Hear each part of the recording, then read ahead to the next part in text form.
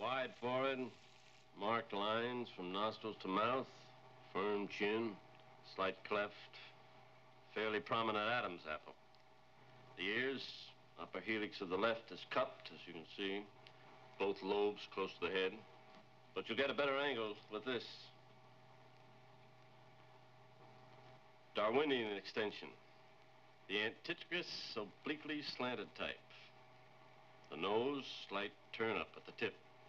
Eyes deep set. But the way you'll probably spot him is like this. Hi, Sam. Sam?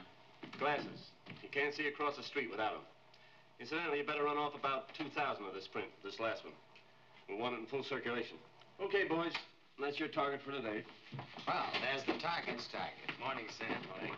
What's new? What have I missed? Come on, I'll show you on the map.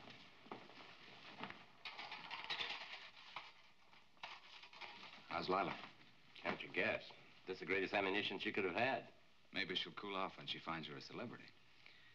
State Highway Police, County Patrol, every crossroads constable between here and the farm. You know, it's like an international incident. I guess they think you're important. That target idea, you guys talk like Lila.